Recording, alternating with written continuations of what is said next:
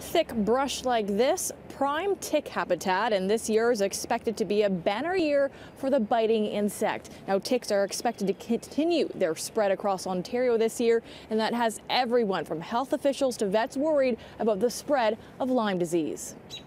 Oftentimes, they actually can feel like a little wart. Lexi here may think she's getting a massage, but in reality, this pooch is getting manhandled for bugs, specifically the 8-legged blood-feeding tick. Oftentimes, by the time we actually see the ticks, it can be too late. Ticks have definitely increased this year. Last year we saw about 307. This year we've already seen 413. So you can see that there's quite an exponential difference there.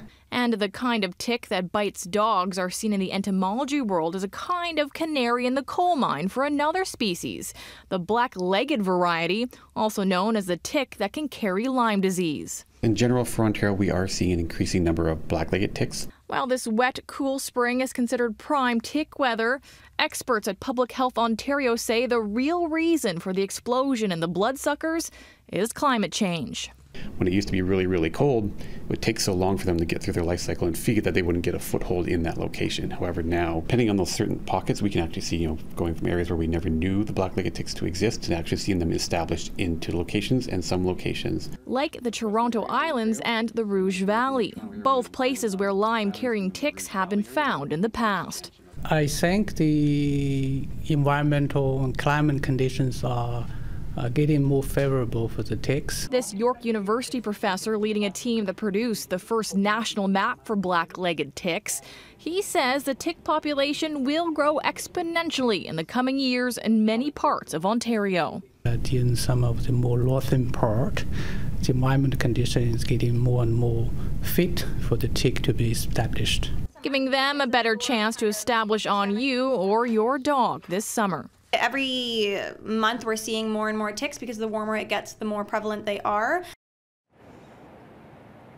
Now, Toronto Public Health would not provide any numbers today on the number of confirmed cases of Lyme disease so far this year. But coming up, we'll talk about the other virus that people are concerned about when it comes to ticks, and that's the Powassan virus and the chances of it actually being a problem here.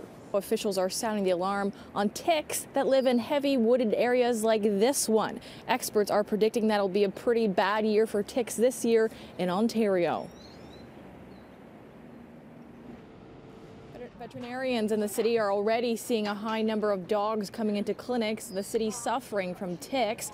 The big concern, of course, is Lyme disease. Public Health Ontario says it's still a few weeks away from releasing its Lyme disease risk areas map.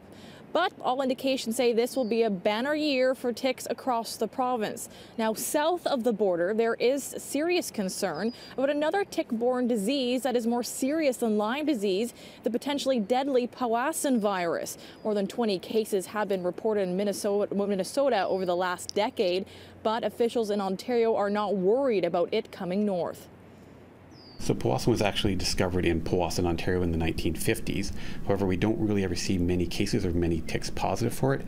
The tick that mainly transmitted is called sometimes the groundhog tick or the squirrel tick, and that's what they primarily bite. So they don't really bite people, and they're usually in the burrows and nests, so we don't really have much contact with them.